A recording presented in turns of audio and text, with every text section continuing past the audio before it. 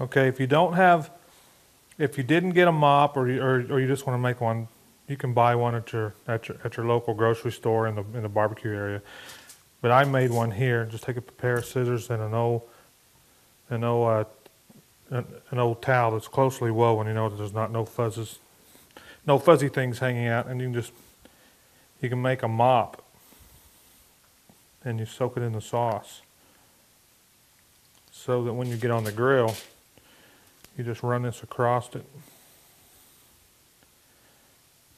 and you mop it with the sauce like that.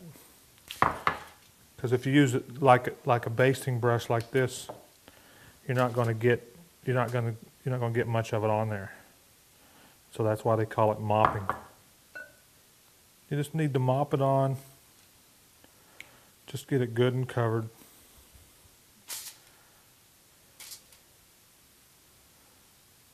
You can even get your hands in there if you want.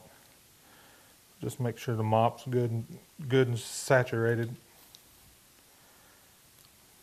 Mop the brisket up, and then you take it to the grill.